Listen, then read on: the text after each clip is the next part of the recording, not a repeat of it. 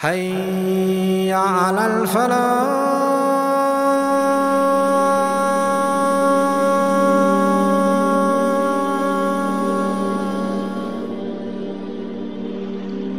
The family of Prophet Musa sallallahu alaihi wasallam, a family that produced some of the finest of individuals to ever come into existence, Prophet Musa being one of them, Qarun being one of them, alayhi salatu wassalam.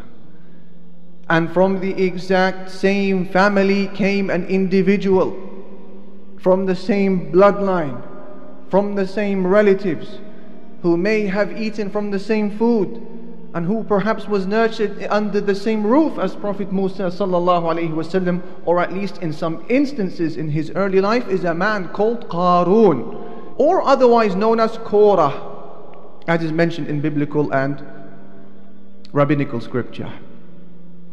What was his issue with the messenger of the time? Qarun was from the people of Musa. Qarun, he oppressed his family, he oppressed his people. He felt self-sufficient and therefore not in need of Allah. And we had given him so much treasure that the keys of which caused a band of strong men, it caused them burden and fatigue to carry them. Allah subhanahu wa ta'ala simply draws our attention to the keys that lead to the rooms and the vaults that contain the treasures of Qarun. These keys, if you were to try to carry them, it required a group of strong men to merely lift it. What then about the wealth that is behind those keys? When his people said to him, don't become proud, because Allah does not like those who are proud. And then they gave him a set of advice about how to deal with the wealth that Allah had blessed you. They gave Qarun 4 bits of advice, which was so beautiful that Allah subhanahu wa ta'ala eternalized it in the Quran. 4 boxes that need to be ticked. If you manage to tick them, you have passed the test of wealth. What did they say to him? Number 1, they said to him, use that which Allah has given you to pursue the hereafter. Number 2, and do not forget your portion of dunya. Number 3, and do good the same way Allah did good to you. Number 4, and don't spread corruption on the land. Allah does not love those who spread corruption. Perfect advice. Brothers and sisters, those who managed to enter Jannah through their money, it was because they had ticked all 4 of these boxes. 3 is not enough. Subhanallah. Ya Allah. They are saying to him, Qarun, what you have is from Allah subhanahu wa ta'ala, and life is going to come at a standstill. Very soon you shall be rendered into a motionless corpse. Very soon you shall be lowered into your grave. Don't become deceived by what you have in your savings. Qarun, use your resources as a ladder, a stairway to prepare for your Jannah. O Qarun, give the zakah from your wealth. And when you give your zakah, O Qarun, don't think that you are being kind to the miskin and the poor person, but you are removing the haqq of that miskin from your wealth and you are giving it to him. But don't forget your portion of dunya. We are not saying to you, bring yourself back to square one. Don't keep any money for yourself. Enjoy the good things Allah subhanahu wa ta'ala has given you in the life of this world. In fact, it belongs to the believers, and it will be purely theirs on the hereafter. And do good the same way Allah has done good to you, O Qarun. O Qarun, has Allah Almighty fallen short towards you? Is there something in the life of this world that you crave, O Qarun, that Allah has not given you? What is it that causes you to not pray to Allah, to prostrate to Allah, to cry for Allah, to beg Allah for Jannah? What is it? Has Allah fallen short towards you, O Qarun? And don't spread corruption on the land. Allah does not love those who spread corruption.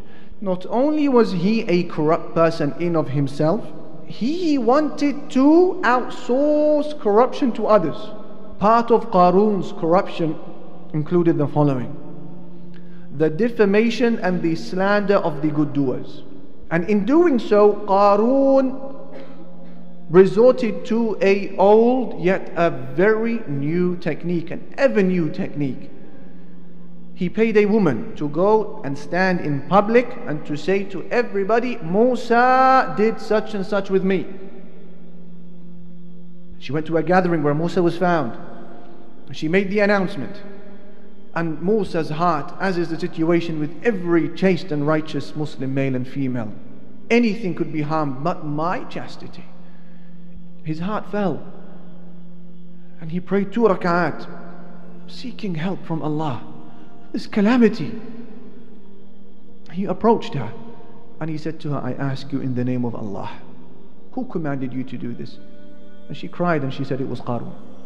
And instantly there and then she repented to Allah and she sought His forgiveness. It's an old technique, but it is ever new.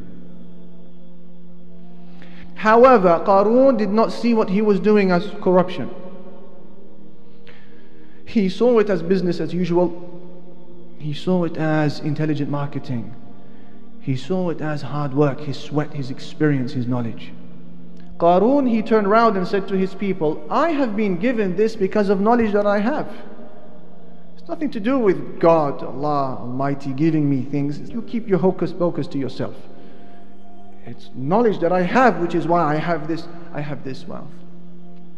This response of Qarun was so detestable and so disgusting that Allah subhanahu wa ta'ala took the camera or the limelight away from His people, and He told us how He responded to Qarun. Allah took it upon Himself to respond to Qarun.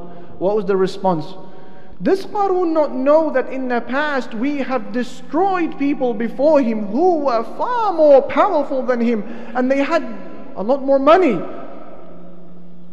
Oh Qarun, if you are saying that the fact that I've given you money is a sign of my pleasure towards you, then how come in the past I destroyed people who had more money than you?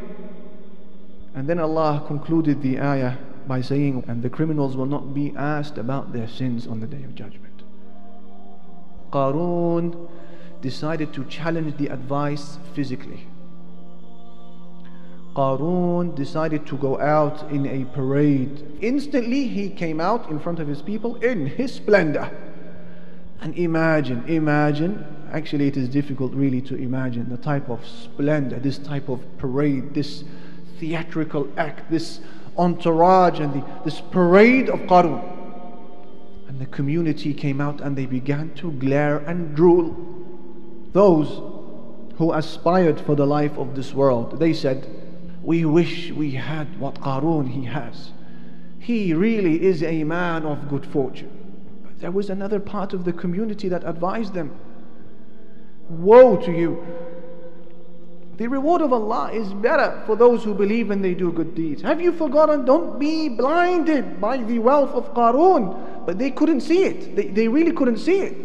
One group who said, we wish we had what he had. And the second group, the people of knowledge, they said, the reward of Allah is better than what Qarun he has. So what happened? The command of Allah Almighty finally arrived to Qarun and all of his property. He's out now showing the world everything he possesses with no intention other than fame and to challenge Allah publicly. This is what I think of you, O Musa, and this is what your advice means to me. Have a look at this. The command of Allah arrived. Allah said, and therefore we caused the earth to swallow him up and all of his wealth.